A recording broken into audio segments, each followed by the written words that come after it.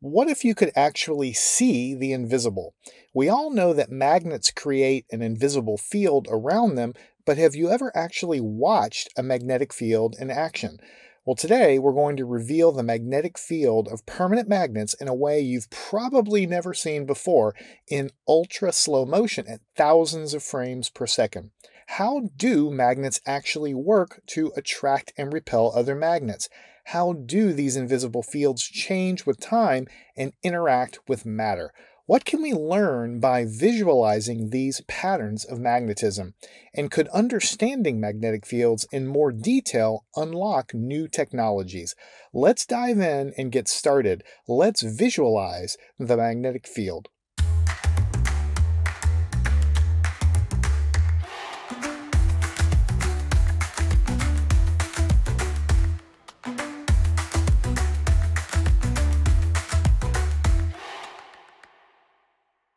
To me, this sums up why magnets are so cool. When you put two of them on top of each other and flip them to the right polarity, you feel a repulsive force that's very springy in nature, yet totally invisible. Now, classical theories of physics, and that just means physics theories that don't involve quantum mechanics, describe this effect by an invisible field that surrounds magnetic materials. And one of the easiest ways to see this is by taking the magnet and sprinkling a magnetized material on top, like iron filings, which are able to be influenced by the magnetic field. So what you see when you sprinkle these iron filings on top of a bar magnet is an invisible field of lines that surround these materials.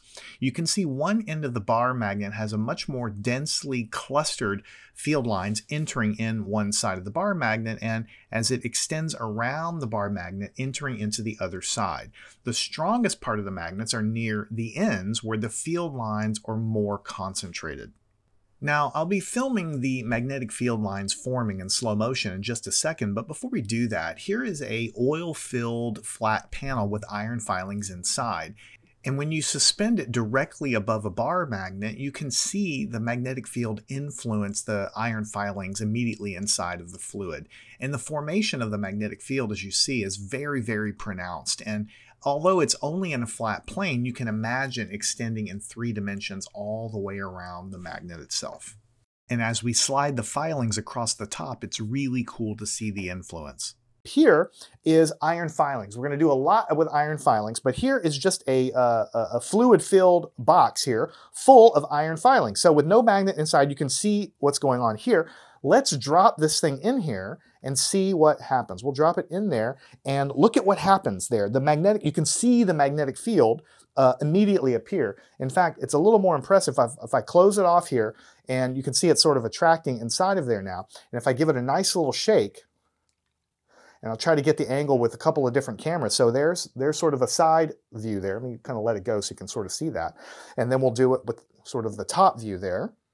And so you can see that the field is exiting and coming around. You can see the curved nature of the field as it comes and sort of enters into the bottom. And of course, the magnetic field around a circular magnet would look a little bit different. Now let's try to film the influence of this magnetic field in slow motion. Now here's our first attempt at slow motion. I've suspended a bar magnet and literally grabbed 2 handfuls of iron filings and threw them at the bar magnet. And if you look closely near the ends and near the center, you can see the influence. Here's the same shot zoomed into the center, and you can see the iron filings forming little arcs as they pass over the top. The next thing I did was to try to grab even more and throw a larger volume so you can see the clumpy nature of it, and you can actually see the influence even better when I threw more of the iron filings, and you can see the magnet swinging back and forth on the string. As a point of reference, I grabbed some non-magnetic glitter that I threw in the same fashion. And you can see that when you throw glitter at this magnet, there's absolutely no influence from the magnetic field, or very minimal influence. As the glitter flies across the surface, you can see it following more or less a straight line or a parabolic trajectory under gravity, not really being attracted to either side of the magnet. And I want you to remember this picture whenever you compare it to how the magnet influences iron filings, which are magnetizable. This is one of my best throws, I think. I reduced the amount of iron filings in my fingers and I tried to sprinkle it in a more dispersive way. In other words, tried not to make it so clumpy. And when these iron filings approach the magnet, I think you can see the influence a little bit more pronounced. Also, this is at a higher frame rate, so things look a little slower. As we get close to the magnet, you can clearly see the arcing nature of the magnetic field, and you can almost see some of these iron filings orbiting and kind of being flung around the end of the bar magnet where the magnetic field is the strongest. Now, every once in a while you have a pretty good idea, and I think this is one of them. You can't tell too much here, but I actually twisted the magnet and let it rotate in 3D space. And so I caught an angle shot where the iron filings are approaching sort of obliquely from the side. And I think what's awesome about this is the filings kind of orbit around. They're kind of captured by the magnetic force and kind of get slung around and thrown around as they're attracted to the magnet. Now this was cool. Here's a circular magnet where I throw the iron filings, and if you watch closely, as you see the iron filings go toward the center of the open area in the middle there, they get rapidly attracted from the inside, and it almost looks like some kind of vortex or black hole as they rapidly go to the center and then are attracted to the inside of that annular ring. I think that's worth a close-up look at how the magnetic field influences the iron filings as they approach the center, rapidly grab them and pull them out. Here's my close-up lens showing the very end of the bar magnet where the field is strongest, and you can really see those iron filings being stretched into these sort of long, thin tendrils that get attracted and get clumped on the end. Here's a similar close-up shot with even more iron filings, so it clumps even more, and you can really see the influence as it stretches out these iron filings and attracts them violently to the end there. Now here's a little fun shot where I wave the magnet back and forth just above a line of iron filings. And as they come under the influence of the magnetic field, they begin to kind of clump together and kind of like leap off of the page, resembling kind of like little spaceships launching into the sky or something like that. And they get drawn in these long tendrils of these spiky formations before detaching and launching themselves up to the magnet. I think in slow motion, it really adds a lot to the magic of what's really happening here. So now that we've looked in slow motion how magnetic fields really behave and how they influence matter that's able to be magnetized around it in the magnetic field, let's take a few minutes to dive a little bit deeper into the concept of a magnetic field. Specifically, how do magnets attract and repel each other? Here is a bar magnet, right? Here is another bar magnet.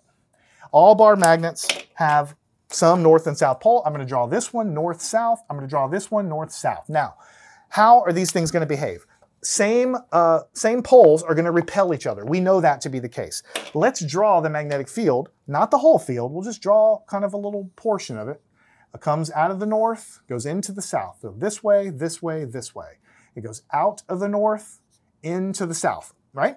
This one is going to go this way, and it's going to connect again to its south pole, out of the north, like this, and in to the south. Right? Now what's going to happen as we push these things closer together? Notice that the direction of these arrows are kind of pointed at odds with each other, but the closer I get them, what's going to happen is they're going to be sort of additive. Yes, you can think of it as a vector. You can think of it, some of it pointed this way and some of it pointed up. So you are going to have a cancellation in the portions that are pointed at each other, but you are going to have a portion pointed up. And as you get them closer together, that's going to get bigger and bigger and bigger. So they're going to be additive inside. They're in general pointed in the same direction. So you're going to have strong field inside of here as you push them together, because you can see they're sort of pointed not exactly in the same direction, but as they get closer together, they're going to be more and more, if you can think about the ones coming this way, they're going to be aligned up more and more, and it's going to get very, very strong magnetic field in the center. So the magnetic field, you square it, and then you divide by two numbers. This is a number and this is a number. So basically the energy density is just related to the magnetic field strength squared. The higher the magnetic field, the more energy it stores, right? We can build electronic devices, coils of wire that store lots of energy in magnetic fields that can be released in other situations, right? In circuits, for instance. The best way to think about stored energy is a rubber band. If I pull a rubber band, I'm storing energy in that rubber band. How is it stored? In the electric attraction between the atoms, which are now being stretched apart. It's wanting to pull them back together. So there's energy stored in the electric field between atoms and electrons, and there's energy stored in the magnetic field that exists in space. And where the magnetic field is strongest, then the energy is going to be higher. But the stronger the magnetic field, the more energy is stored. So you have to think about, how does the universe operate? The universe operates by going from high energy to low energy. This marker has potential energy from the gravitational field of Earth. Here it is at a high potential energy. When I let it go, it's going to move down to a lower potential energy because it's closer to the ground. Everything in general wants to travel towards lower energy. If you start asking me questions like, well, why does everything try to go to lower energy? I am sorry, I can't help you, but that is how our universe works. The rules that are in place are that things tend to wind down towards lower energy. When you drop things, they go from high energy to low energy. When you have temperature, a very hot cup of water, it tends to cool off because it's going from high energy, high movement of the atoms, to low energy, low movement of the atoms. When you stretch a rubber band, that's high energy. You let it go, it goes to low energy state. And if you try to push these magnets together, it's going to be trying to make a stronger and stronger magnetic field in the center, which is going to raise the energy of the energy stored there. And the universe never wants to go to a higher energy state. That goes against the laws of nature. So when you put two magnets together, because the magnetic field is trying to get stronger in the middle, storing more energy, it's going to resist that. In other words, I have to put work in to store the energy there. Let me say that again. I have to put work in from my chemical reactions in my muscles. I have to do work on the magnets to store the energy that is now higher between the magnets. Because when I put them together and force them together and hold them there, then I've now stored energy in the field. Where did the energy come from? It came from my muscles. Where did that energy come from? It came from the food I ate. Where did that energy come from? The chemical bonds of the food I had.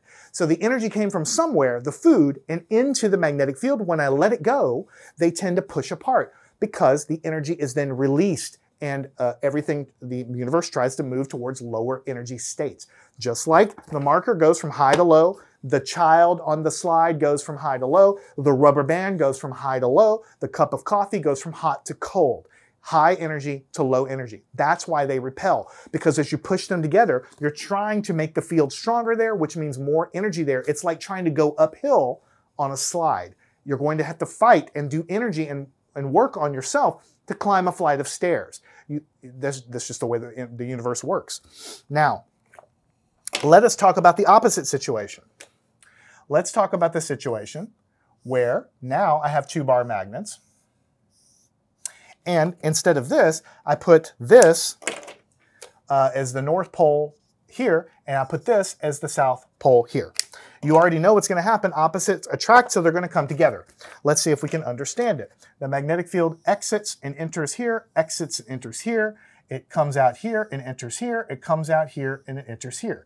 It goes out of the North Pole, always into the South Pole. So out of the North Pole, always into the South Pole.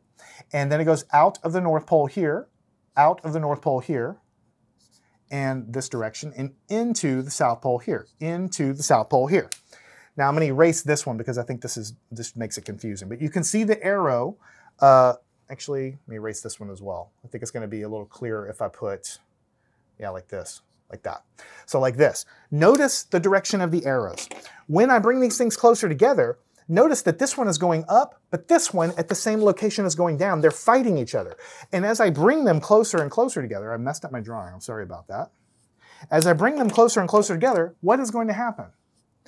This magnetic field is going to tend to cancel with that one and make the magnetic field strength lower. This one is going to be going opposite direction of this one, and it's going to tend to make the magnetic field strength lower in the center here. So as I bring these guys together, I'm going to write down weaker. As I bring them closer together, the field gets weaker in strength. But weaker in strength means weaker in energy storage. And remember, the universe likes to go towards lower and lower energy storage. So two magnets attracting can be explained. Because when we bring those two poles of the magnet together, we are canceling the magnetic field, making the magnetic field lower between them, which is a lower energy state. Lower energy, it's like releasing energy from the rubber band. The same way the rubber band comes together, the magnets come together, because as soon as that energy starts to get lowered, it is just going to fly together to make the energy lower. Forces in nature generally always push things in the direction of lower energy. Gravity pushes you down the slide to lower energy. The electric forces pull us to lower energy from the rubber band, and the magnets pull each other together or push each other together into a lower energy state together where the field is weaker. You feel a repulsive force because as we try to do this, the field is stronger and we're raising the energy here, and so it wants to resist that. The universe likes to go from high energy to low energy.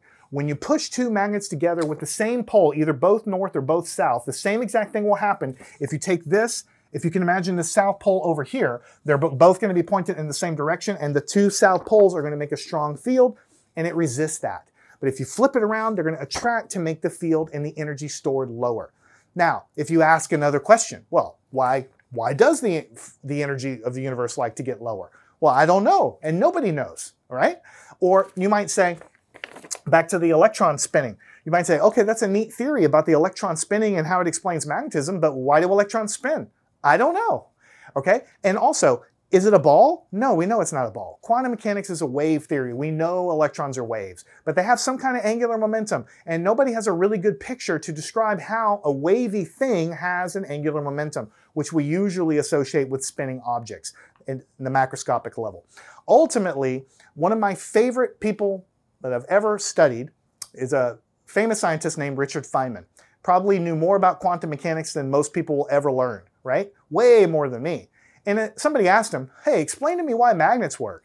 And he thought about it and he gave about a 20-minute answer and ultimately concluded, I can't explain it to you because once you continue asking questions, you get down to the point beyond which anyone has any answers to anything. So all we do in science is we have models of nature, right? Do magnetic field lines exist? Not sure. They're a great calculational tool to calculate how things will behave though. Do electrons really spin? Not sure, probably not, but it's a great calculational tool. It's a good model of how the universe works. Maybe everything is string theory. Maybe everything is waving strings. Maybe angular momentum is something totally different than I can conceive of. But that doesn't make the theories and the ideas worthless. We come up with better and better models to describe the world. This is how I chose to describe how magnetism attracts and repels objects to you. When you bring a magnet next to the paperclip, it aligns the magnetic domains as we drew in the paperclip, and then now we've explained how magnets can attract and repel, and then of course they attract each other. So you're inducing a magnet to form, and then they attract each other. And then of course we talked about this. If that doesn't satisfy you, well, join the club. It doesn't totally satisfy me either, but I think it's the best humanity can do with just making better and better models to describe our world. Well, I really appreciate everybody for hanging out with me today. Magnets really and truly was one of the first things I ever became interested in science. Still one of the most fascinating things that I've ever observed. I think it's fun playing around with them. And I wanted to do something a little different. I think I'll eventually film these with different lighting and a slightly different setup. I think there's a million ways to go, but I hope you agree that I think this is an interesting way to look at the situation and to kind of visualize that three-dimensional field that surrounds a magnet and how it can influence iron particles, which are magnetizable or magnetic materials in a space around a magnet. Please do drop me a line. I'd really like to know, what do you think? Do you want more detail, less detail? What topics do you want? Please drop me a line. I read every comment, and I'll see you in the next one. Learn anything at mathandscience.com.